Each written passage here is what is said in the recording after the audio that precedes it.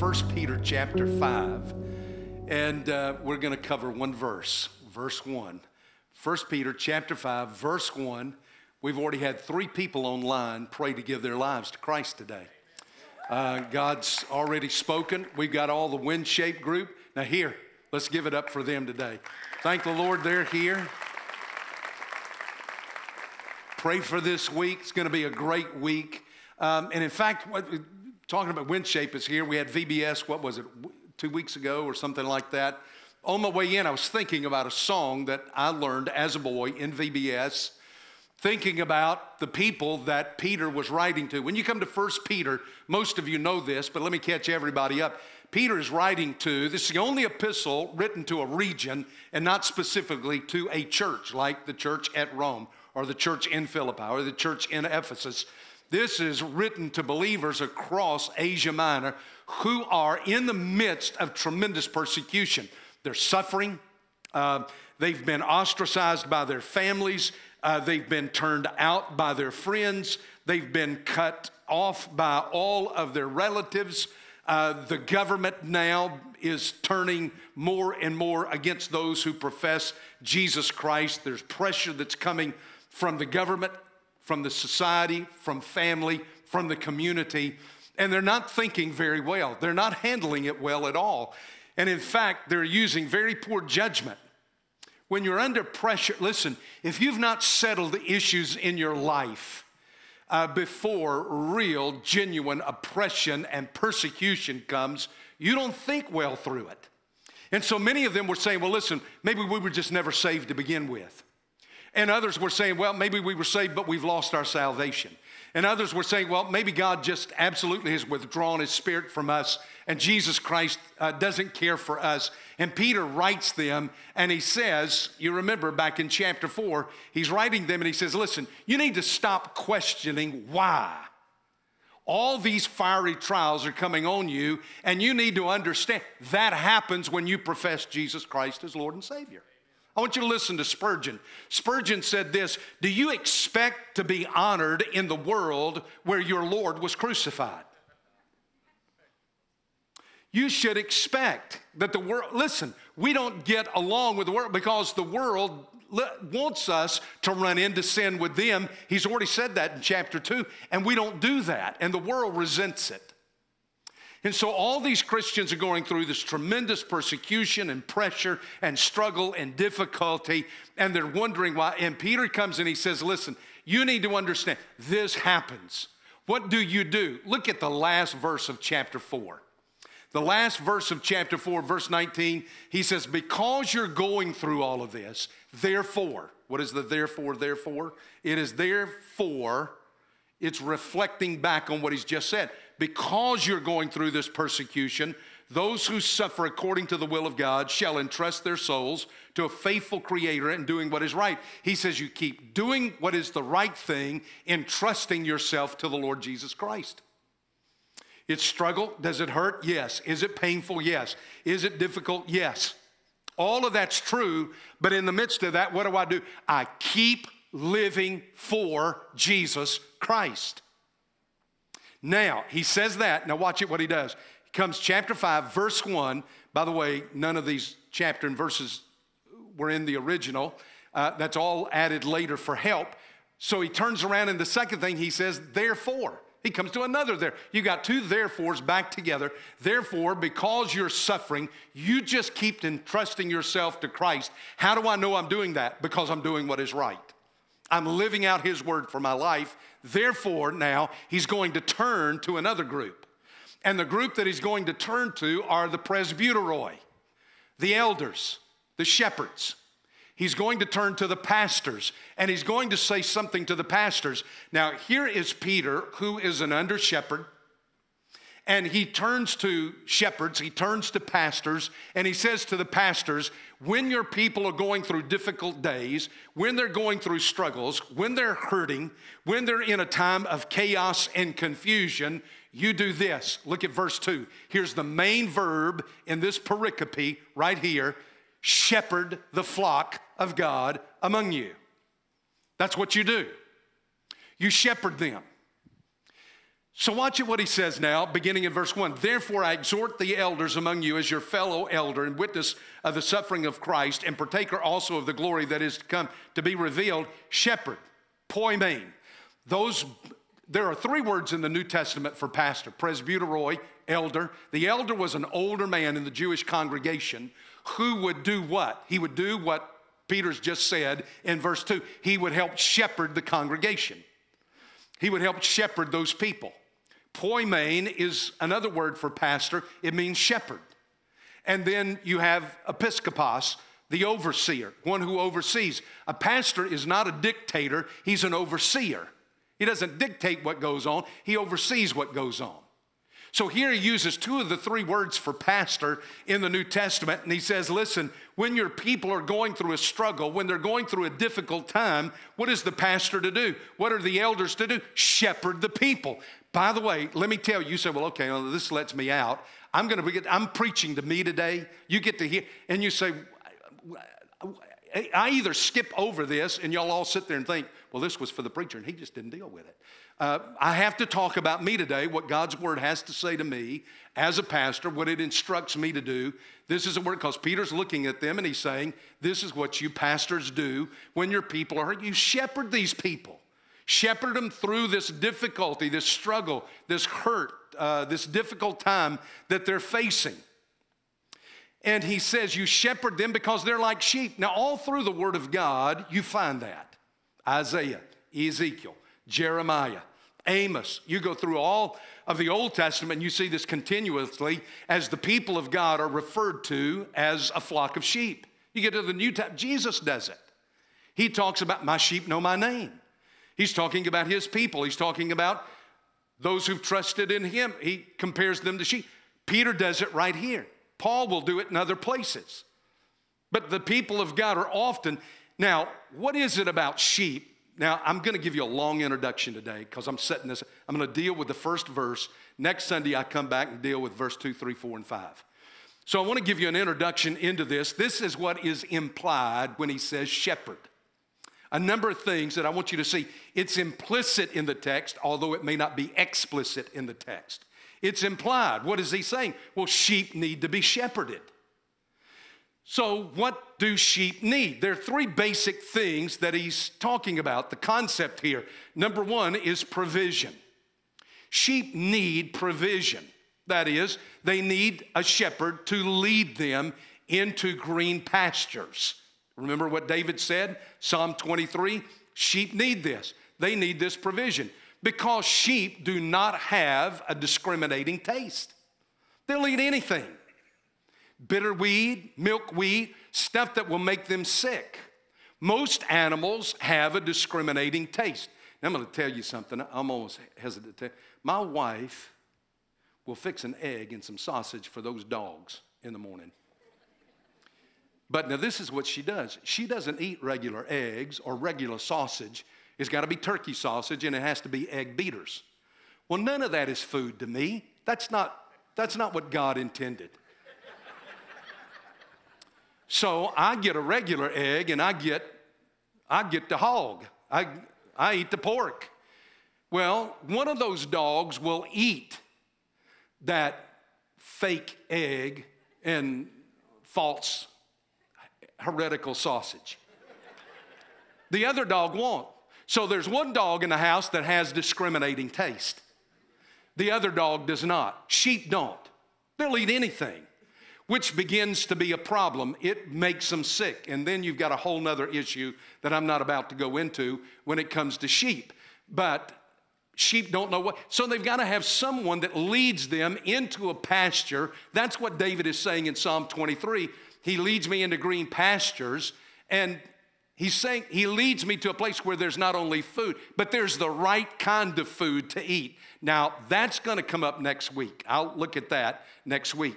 Now, by the way, let me just stop right here and say, do you ever stop and think where Peter is getting this from?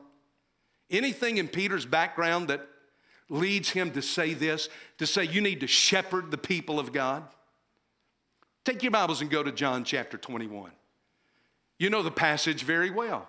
John chapter 21, where Jesus has now been resurrected. He's appeared several times to the disciples.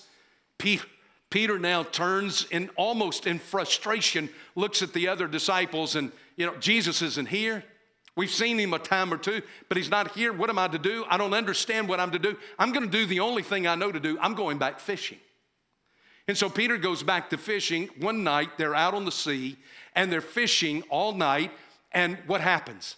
Not a cotton-picking thing, because that's always what happens when they fish. They never catch fish. How do these people live?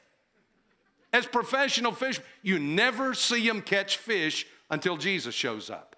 The next morning, they see a figure on the shore. Jesus calls out to them and says, you don't have any fish, do you? Children, you don't have any fish, do you? He knew. He knew because they never caught fish. And so he tells them what to do. They catch that haul of fish and they bring it in. And by the way, when they bring it in, Jesus already has fish there frying for them. And as he's frying these fish for them, what does he do? He says, bring what you have and put it in with mine. Now listen, here's just a side note in the sermon. This is just a footnote. The footnote is this: Jesus doesn't need what you got. He doesn't need it. But he does give you the opportunity to bring the little that he's allowed you to make and put it in with his so it looks really good to you. And so they eat breakfast. And from breakfast, Jesus turns now to Peter and he looks at him. Peter, as you remember, who's denied Christ now 3 times. He turns to Peter and he looks at him and he says, Peter, do you love me more than all of these here?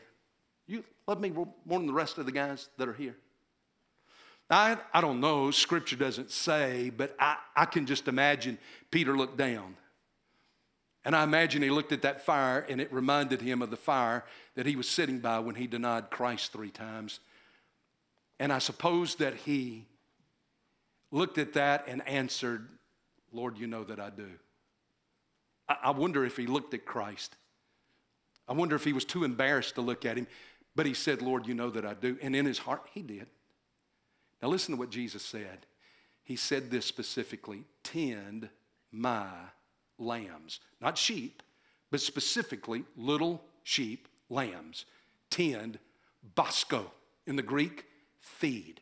Present active imperative. It's a command, it's an imperative. The present active tense is this: feed my sheep, feed my sheep, feed my sheep, feed and feed and feed and feed and feed. You begin to feed and you keep feeding. And he says, feed my sheep, feed my sheep. So now here's Peter, years later, looking at the church under pressure, under persecution, under hardship. And he looks at the pastors and he's going to say to the pastors exactly what Jesus had said to him: go shepherd these people. Shepherd the sheep. You go take care of them. You get out there and you minister to them, and part of that means you take them to where you can give them good food. You feed them the right thing. Next week. The other thing is this: sheep not only need help finding good food, they need help finding water. You know, a horse has a sense of moisture. A horse can sense and smell moisture in the air. So can a cow, so can a dog. Most animals can, sheep can't. Sheep can stand yards away from a pool of water and die of thirst. They can't smell the moisture in the air. They can't sense the moisture. They don't have that sense. They don't have that ability. So that's why, listen, David says, he leads me beside still waters. Now, they not only have to be led to water, you have to lead a sheep to water. They don't have enough sense to get there on their own. So they have to be led to that water, and you have to be careful that it's still waters. It has to be fresh. That means generally moving, but they have to block off a place for sheep to get down, because these sheep will get down into the water. Their wool gets wet, and they sink like a rock.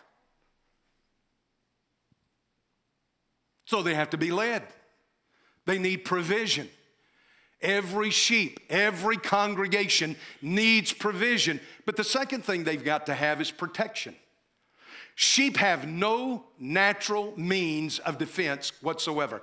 I've said this before. You know what a sheep is without a shepherd? A snack. They have no means. Their little mouths, they can't really bite anything. They can't, what are they going to do with those little tiny feet of theirs? They can't stomp, or claw, or kick, or fight, or they can't do anything. They're helpless. They have to have protection. Do you know if a predator ran into this flock of sheep right here, you know what these sheep would do? You would think, well, they'll all run off in every direction. No, they won't. Sheep all run together. When they're under threat, they all run together. It's as if to say to the predator, here, can we make it easier for you? Here's your buffet. Just chomp away on all of us. That's what they do. They don't run apart. They don't get away. They all clump up together. And so they've got to have somebody that is there to protect them. David talks about that. He talks about the protection that he gave his father's sheep. Here, Peter is talking about this very thing, and that is congregations need protection. People, God's people, need to be protected. Let me give you something from MacArthur. Listen to this. John MacArthur gives an interesting insight here, and he says, sheep are more vulnerable to injury than any other animal because they're so humble. They're so humble in their spirit. Their attitude is such a meek attitude, they give up. They just roll over.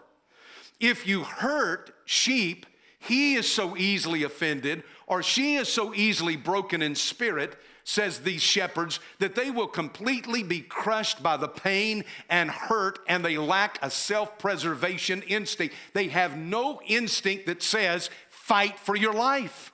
Sheep don't have that. They have no will to fight. They have no will to struggle to live, so they just give up and die. Do you know, I've known folks like that in the church. I've known folks like that I've grieved over through the years who've been hurt. And in their hurt, do you know what they do? They withdraw. They have no sense of, you know what, I have to trust Christ. They just abandon the flock. They abandon the church of God. They abandon the Word of God. They abandon the Lord Himself. And they go off, and in their own misery, they simply sit there until they just die spiritually. They hurt themselves to death, honestly. Peter comes and he says, there's so many of you in the fellowship of God. I know that every time I stand up and preach, I think through this.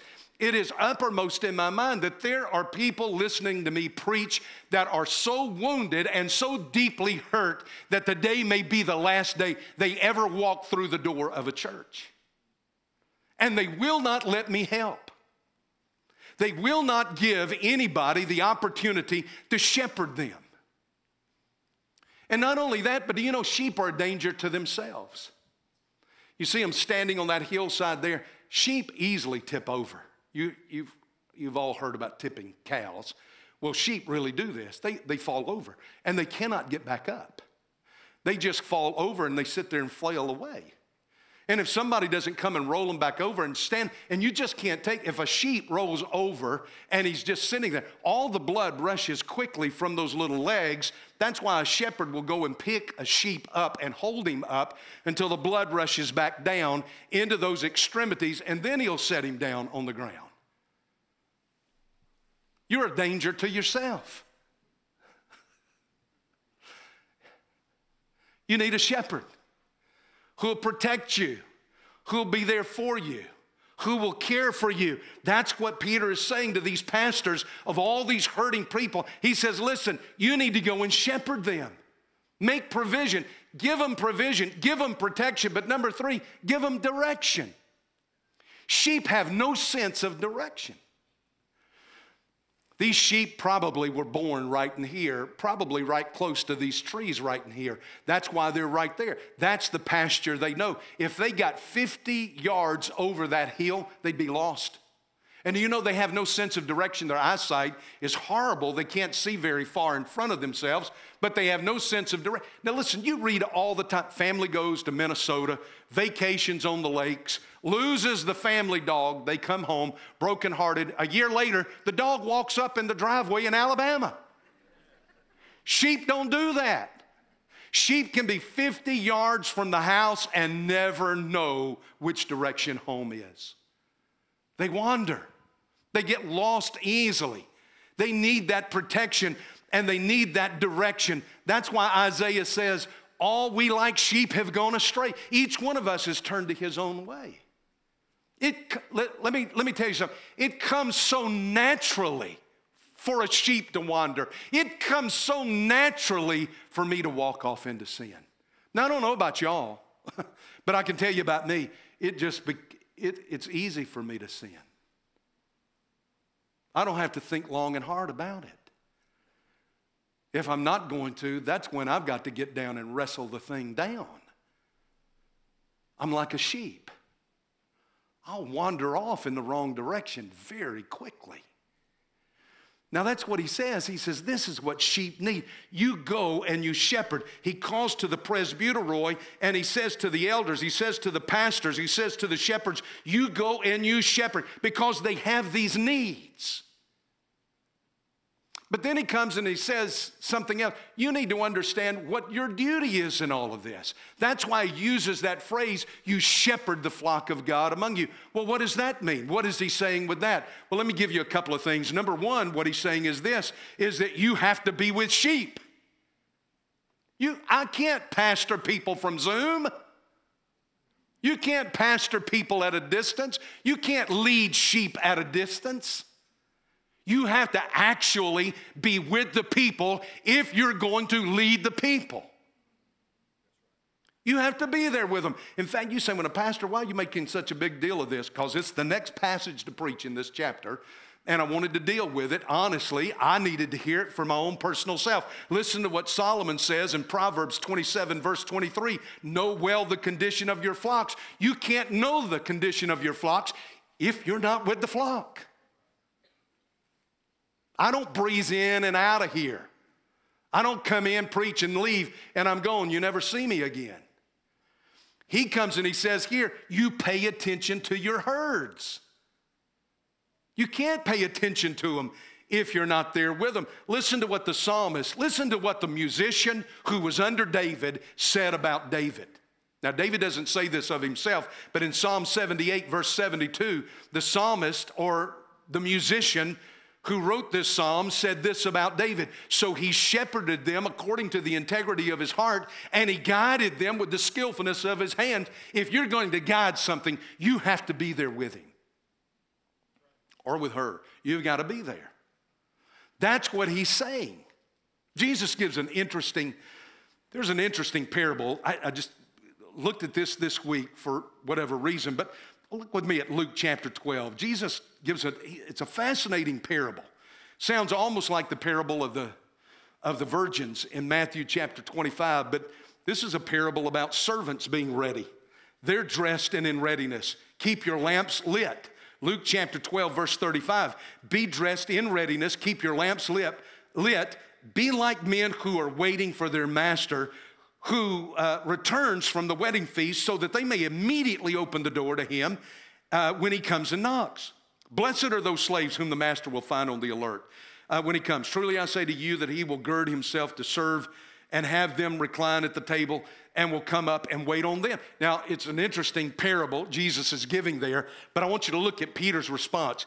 I am convinced Peter was a Baptist, and here's another reason why. This is exactly what Baptists say. Are you talking to me in this sermon, or is that about somebody else? That's what he says. Look, if you got a Bible, you'll see it. Right here, Luke chapter 12, verse 41, Peter said, Lord, are you addressing this parable to us or to everyone else? You talking to me? Are you telling this to me? Or did you mean this for everyone? Surely you don't mean, listen, this is for all of us. For all of us. Now listen to what Jesus said. He's going to talk about the guy or the girl who is ready to serve. They're ready. Who then is the faithful and sensible steward whom his master will put in charge of his servants so that he gives them their rations at the proper time?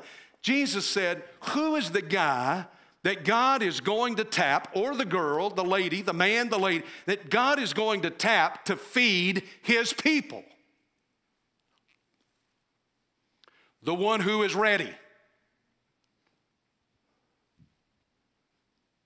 That's an amazing statement to me. God has given you one to feed you. That is me. I'm to be careful what I feed you. that every bit of it comes out of this right here and not out of something else. I'm to protect you from anybody who would feed you anything but this. And I'm to give you direction by this. And God's given that responsibility to me, and He's given it responsibility to others. Peter looks at the shepherds and he says, you go and you shepherd these people in difficult days when they're struggling. It's a snap to pastor y'all in easy days. Last year was murderous. It was beyond hard. It was beyond difficult. How in the world do you pastor sheep when you can't get to the sheep? It's easy in a day like today. Today's easy. But there are times when you're struggling and you're going through difficulty, when it's difficult. And He's saying to these shepherds, if you're going to shepherd, you have to be there. I had a good friend of mine, Dr. Brent Taylor, sent me. He wrote 2 books published this year. One is called Founding Leadership, and the other is called Presidential Leadership, both excellent books. He teaches leadership at Dallas Baptist University. He's a pastor there in the city of Dallas. And he sent me, I opened the first one in the Founding Leadership. I opened the first chapter, and I started reading, and he had a quote by Washington that I had forgotten. Read it last night, and I thought, gosh, this is so good. I want you to listen to what Washington. In 1756, to his officers of his Virginia regiment, Washington spoke to them and he said, remember that it is the actions of a man, not the commission, that reveals him to be an officer. Let me say that again. It is the actions of the man, not the commission, that reveals him to be an officer. It is not your title. Washington goes on to say, and we expect more of the man than just the title. Yeah, a lot of people love to run around the church and fling a title around. Let me tell you what, your title does nobody any good. What does them good is when you shepherd people. When you shepherd the people that God has given to you. And Peter stands and he calls and he says, listen, you've got to be with the people if you're going to shepherd them. Let me give you the others very quickly. Number 2, the second thing is this: keep the sheep from getting lost. Sheep and people get lost very easily. Keep them from getting lost. Keep them from wandering away. Sheep wander off. You know why? Why do sheep, what did you see these sheep doing up here? Did you see any one of them stick their head up and look around to see what was going on? They've all got their head down. Now, let me show you. Same way with people. We've got our head down just like this. Right here, like this, constantly. We never see anything out there anymore. Why? We've got our head. It's easy to wander away from God. It's easy to wander away from the flock. It's easy to wander away from the church. It's easy to wander away from the Word of God. It doesn't take a lot of effort at all. It comes easy. He says that we're to shepherd them by keeping you from wandering away. Number 4, to encourage the wounded, to encourage the sick, to encourage the hurting, to encourage the afflicted, to pick them up, to hold them up, to help them up. And number 5, to defend the sheep. I come back to that. Look at what Peter says in this chapter context. When he says shepherd the sheep, the flock of God, he says do it because there is a lion that is prowling and he's roaring and he's seeking someone to devour. Satan would love nothing better than to get into the midst of Valleydale Church. He would love nothing better than to get into here and destroy the fellowship, to destroy the unity, to destroy the mission process that we've got going. Satan would love nothing better than to destroy the feelings that we have for one another. You have to be on the alert. I have to watch it. You have to watch it. The elders have to watch it. The deacons have to watch it. And I have to watch you. Because as I've already stated, you'll tend to wander off.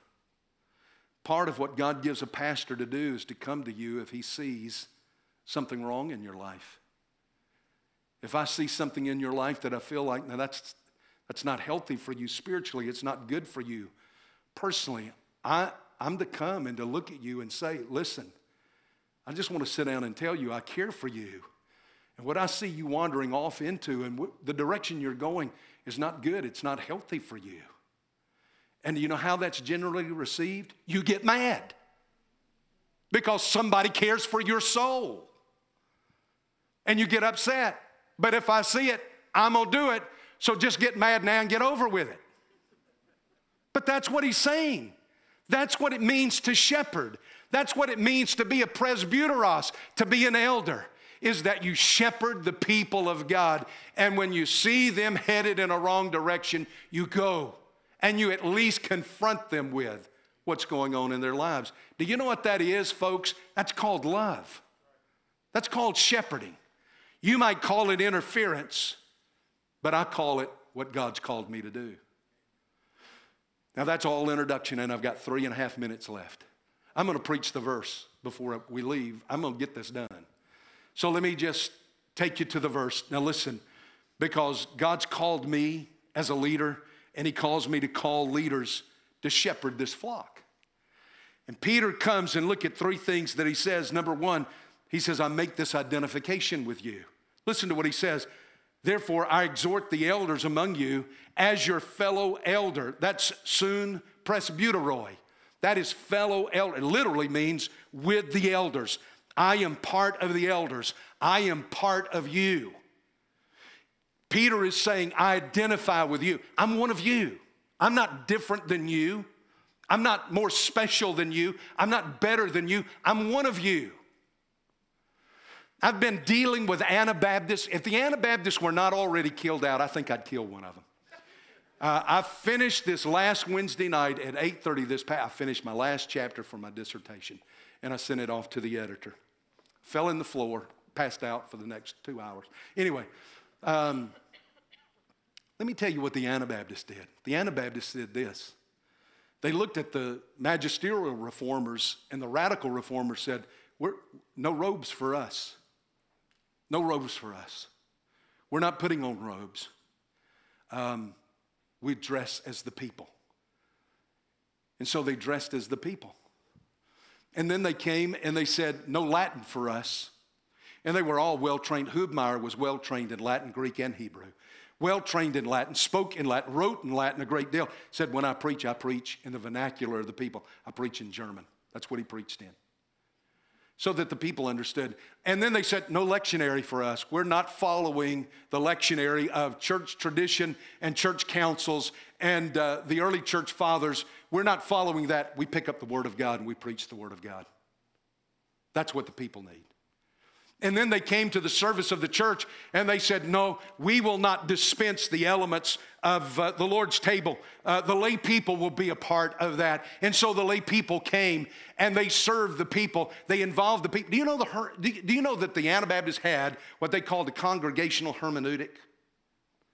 Do you know what that is? Read my dissertation, you'll see. No, it was this. It was that they gave the opportunity to the congregation to comment on the passage being preached. I'm waiting on you. You know why? Because they said, we're one of you. We're interested to hear what you think the Word of God says. We want to know that you've been in the Word of God and the Word of God has changed your life, and we're anxious to hear how the Word of God has applied to your life and how you're living it out. Peter comes and he says just exactly. These Anabaptists say what Peter was saying. We're one of you. I make an identification. I live where you live. I eat in the places you eat. I dress like you dress. I don't have a tie on. Do you know how hard that is for me? And yet I knew I was preaching this today, so I had to be one of you. The second thing is this. There's an attestation that's here. Look at this. Listen to what he says. He says, not only am I your fellow elder, I'm a witness of the sufferings of Christ. Now, we know that Peter was there in the courtyard of Caiaphas while Christ was on trial. John was there as well, but Peter was not there at the cross. We're given no account that he was there at the cross when Christ died. John was, not Peter. But he says, I am a witness of the sufferings of Christ. What does he mean by that? Martyros is the word in the Greek for witness. It gives us our word martyr. How in the world do you get from the word witness to somebody who's put to death? Because every time they would witness in the first and the second and the third Christian century, every time they would witness of their life to Jesus Christ, they were put to death. So the word martyros became witness who is put to death. Give a testimony, die. Witness to Christ, that's what he's saying here.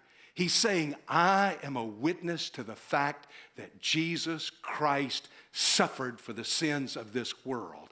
Go read Acts chapter 2 in the sermon of Peter there. He says, I am a witness to this. I bear witness to the fact Jesus Christ is Lord. He died for your sins, whoever you are. And if you'll repent, you'll be forgiven of those sins.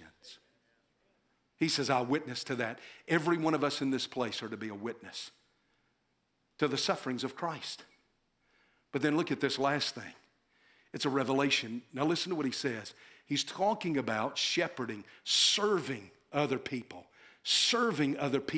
And he says, a partaker also of the glory that is to be revealed. We don't know what we're going to be when Jesus comes back, but we know that when Jesus comes back, we're going to be made like him. He's talking about, he says that when I serve and when you serve one another, he says we're not only giving glory to God, but we become partakers of the glory of God. Jiminy Cricket. Do you hear that? Do you grasp what he's saying? Now you say, what is he talking about? Where does he get that? Now listen, does he go to anything where he saw the glory of God? Yes. You go to 2 Peter chapter 1, verse 17 and 18.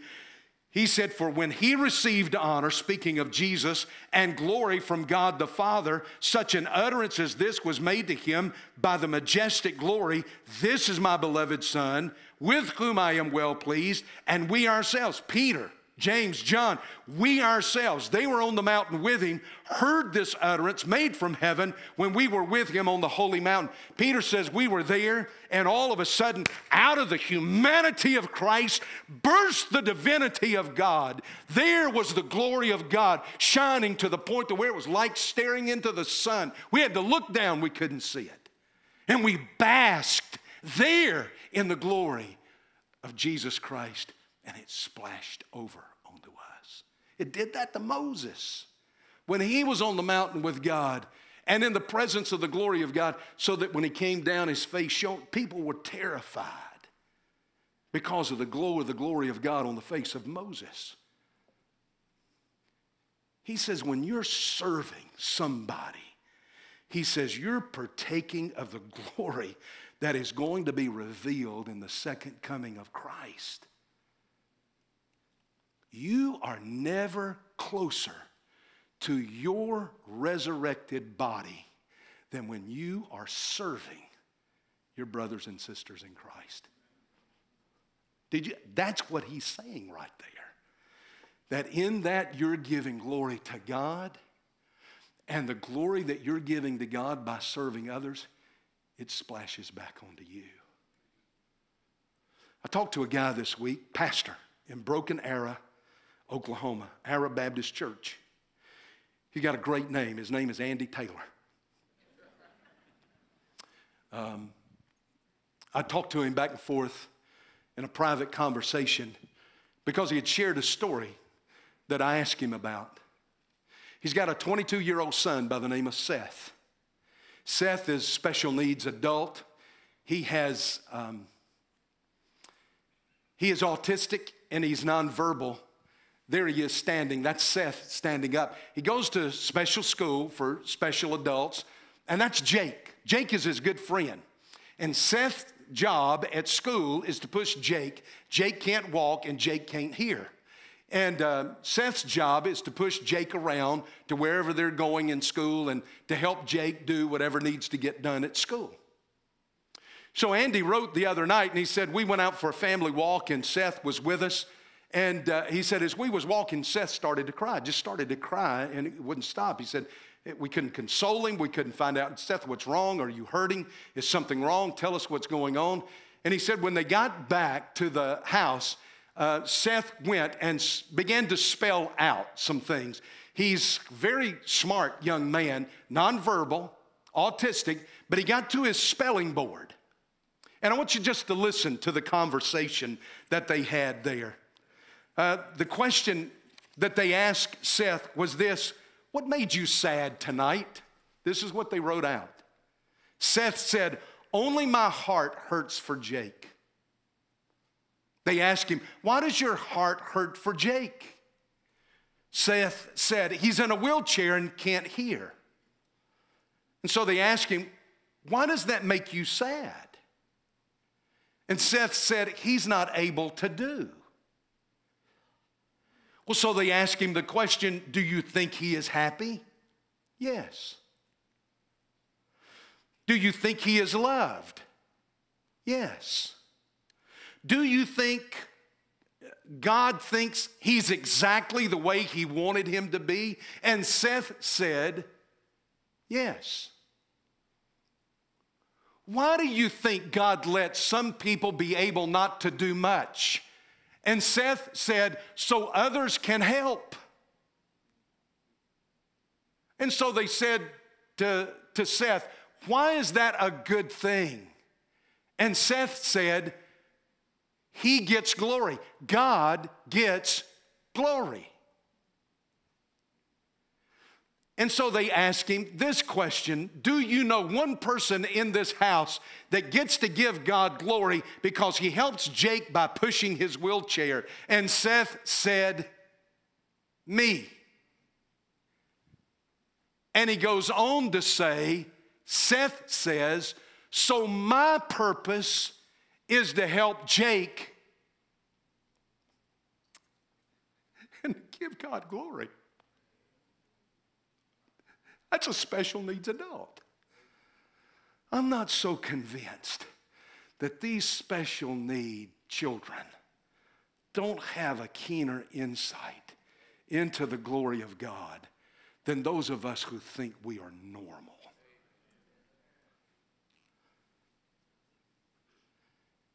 We give God glory when we care for each other.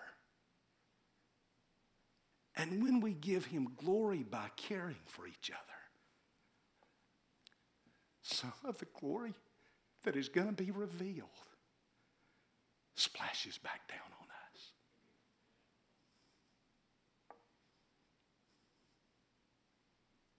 Shepherd the flock of God among you.